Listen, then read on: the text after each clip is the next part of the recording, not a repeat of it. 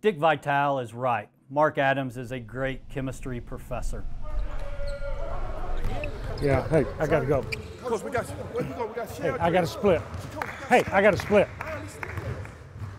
Thank you. First day of class. It's always exciting. How are you doing? Good. All right, I want to first of all welcome each one of you to the Experimental Principles of Chemistry. I'm your professor, Mark Adams, this semester. He's a great chemistry professor. Funny and smart.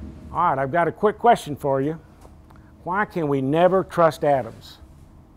Because they make up everything. I heard he teaches a sport too. You know, I love being with my coaches and players, but it's just something special about being with my chemistry colleagues. I really feel like I'm in my element. Why did the attacking army use acid? Why? To neutralize the enemy's base. To neutralize the enemy's base. Get it?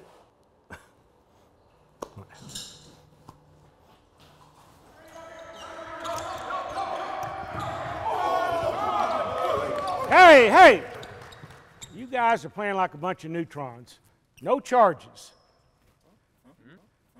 Remember, you're either part of the problem or you're part of the solution.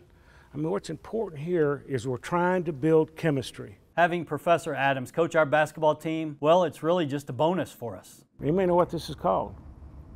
Spectrophotometer. Yeah, spectrophotometer.